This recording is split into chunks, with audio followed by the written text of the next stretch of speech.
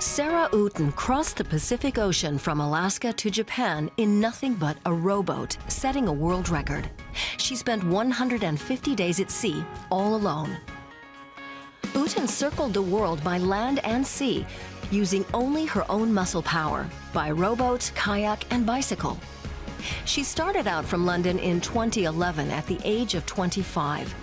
4.5 years later, she returned to the British capital. It's inspired me, it's nearly killed me on a few occasions, it's taken me to some amazing places of the world and some interesting places in my own character and some really dark places in sort of difficult times. And so to be looking back at the whole journey was quite emotional. On November 3rd of this year, the British adventurer returned home.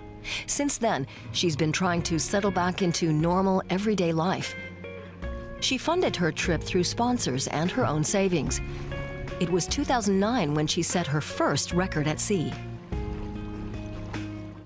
This journey came from a previous journey which I made across the Indian Ocean, and I found it really inspiring and exciting and kind of like my mind opened to the possibilities. And also, I think when you do something that has felt really big and difficult to achieve, then it kind of gives you confidence to apply that to something else. Like going all the way around the world. Her journey of 40,000 kilometers included many critical situations, which she captured on camera. It's okay. It's okay. A tropical storm seriously damaged her boat in 2012 and she had to be rescued. She even faced wild animals. Running away like everyone told us. I'm quite nervous. That's it, bear, off you go! As nice as you possibly can! Outen crossed 14 countries and 2 oceans, but the wiles of nature were not the worst challenge she had to face. I think the most dangerous thing on the whole journey has been road traffic. I'm surprised and relieved that I made it home without getting involved in a nasty accident. It was a bit close at times. Apart from 2 breaks of several months each, she was traveling the whole time. Doctors say her body will need time to recover from the rigors of the past 4 years. She's now receiving muscle therapy at her home near London. She needs to keep moving because of everything she's been through. She needs to keep everything, all her muscles and limbs just moving and stretched, and maybe some sort of yoga, something like that, just for recovery. Outen originally studied biology, and during her travels she visited many schools to talk about her adventures.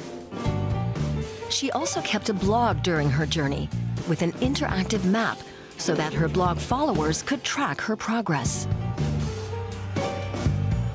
I got on the bike and cycled up through Alaska, down into Canada, and across Canada. Sometimes she's hired by companies as a motivational speaker, and she certainly has a wealth of new examples to draw on. She approves of the extreme sports trend and believes it can have real benefits.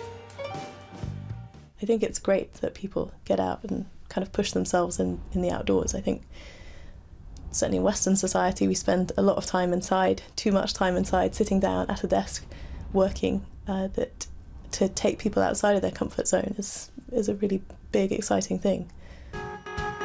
And she should know. At age 30, Sarah Outen is writing her story in a book entitled Dare to Do. A documentary is also being planned. So good. Oh, it's delicious.